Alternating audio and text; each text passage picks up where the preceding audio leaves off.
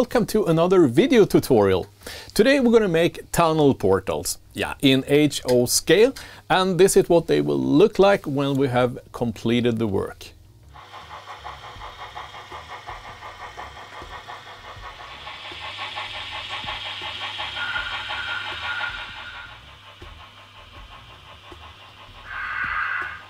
Ahead of this tutorial, I was kind of, what portals to make. Should I make an old style stone arch portals, or should I do more of a semi-modern concrete or a ultra-modern high-speed train portal? So I had this poll on, so I invited to the poll on both the Facebook and on YouTube here in the community chat or community field,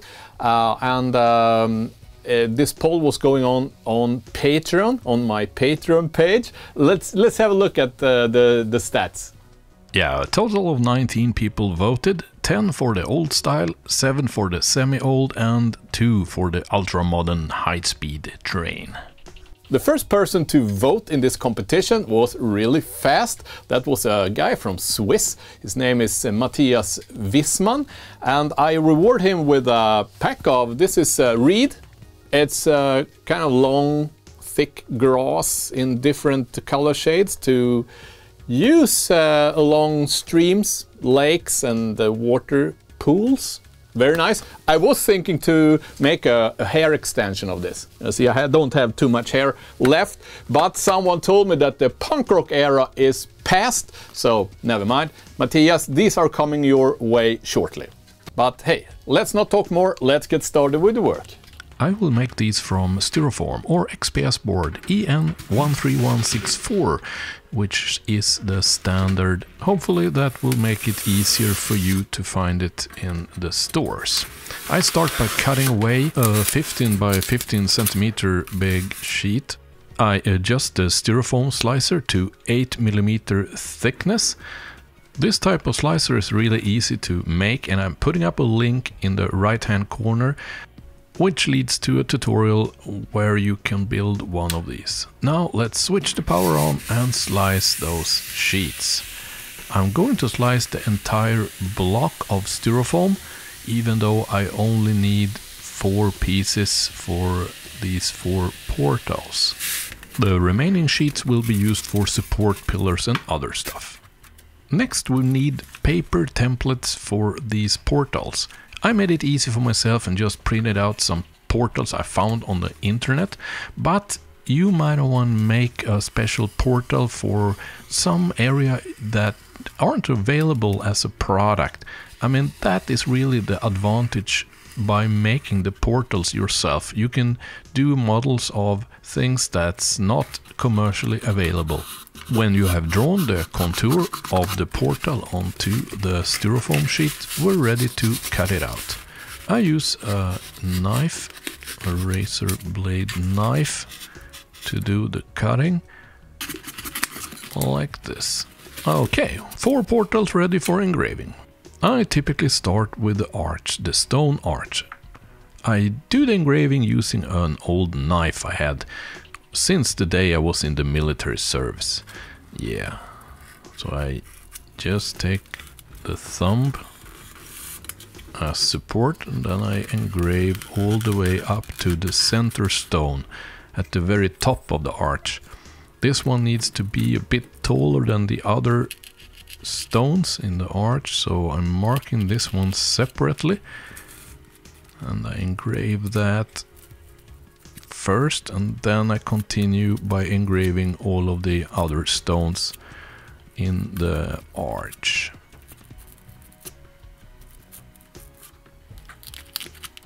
I also engrave the inside, so the stone joints also are visible in the inner part of the portal. Right, now we're ready to cut out that stone arch. This is made because the stone arch will later be glued back in a slightly elevated position above the rest of the wall.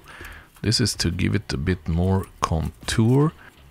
Cutting away the arch makes also the engraving of the rest of the stone wall much easier.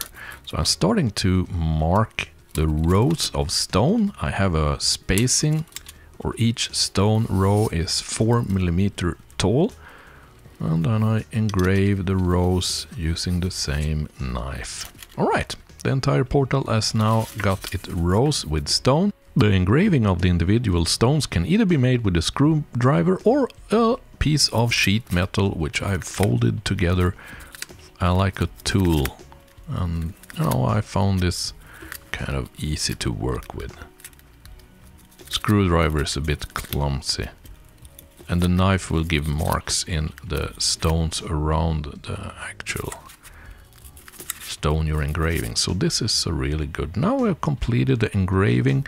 Now it's time for those extra pieces, and I'm starting by cutting the covering stones which will be lying on top of the portal, and as well on the support pillars we will glue in place in a moment. Alright, don't cut your fingers if you're doing it like I'm doing it here. Next thing is to engrave the support pillars. They will be one each on the sides of the portal. So I'm engraving those. I'm using a bit larger stones here. They're about 1 by 1 centimeter. And I also engrave the edges of this support pillar. Now it's time for assembly. I glue it all together using PVA glue. This is a standard type wood glue for indoor use, water-based that is. You cannot use anything with solvents with this type of styrofoam because the styrofoam will melt. So if you cannot find any PVA glue, just use something water-based. See here, I glue back the arch with some offset from the rear, which will make it stick out a bit in the front and give it a nice contour. Then it's time for the support pillars. Put glue on the back and then I place them on the wall.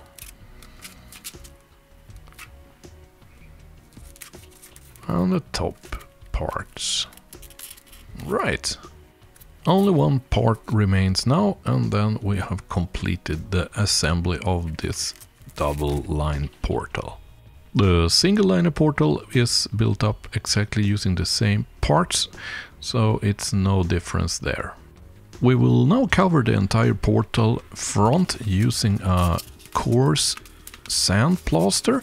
This sand plaster is typically used for smoothing the walls before you're redecorating at home, you know, setting up new wallpaper.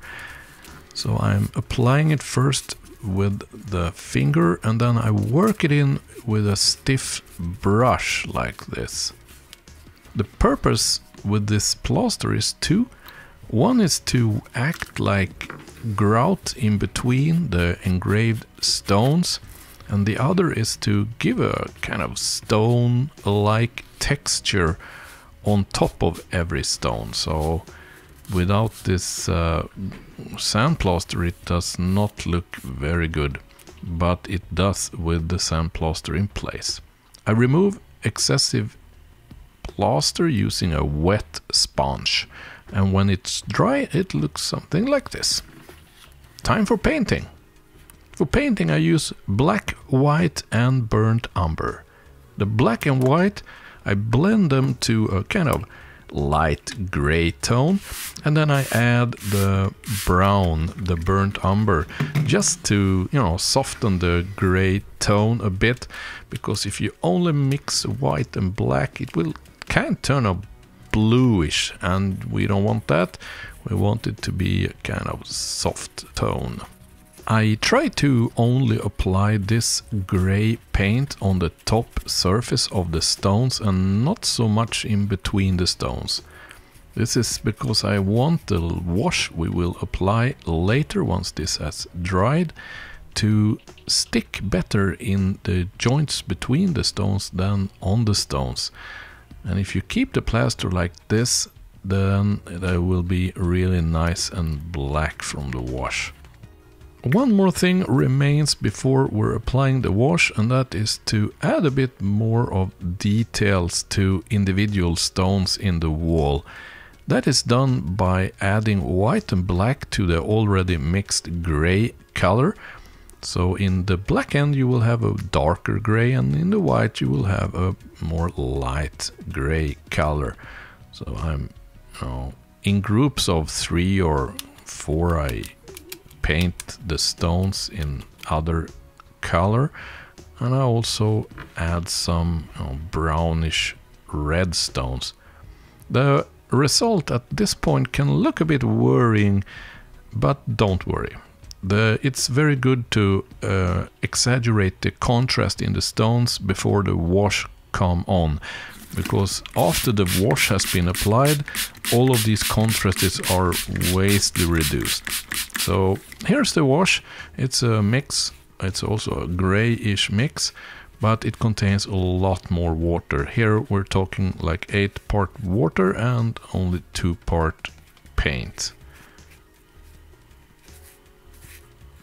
I apply the wash richly over the portal and make sure that all of the surfaces are covered with this wash.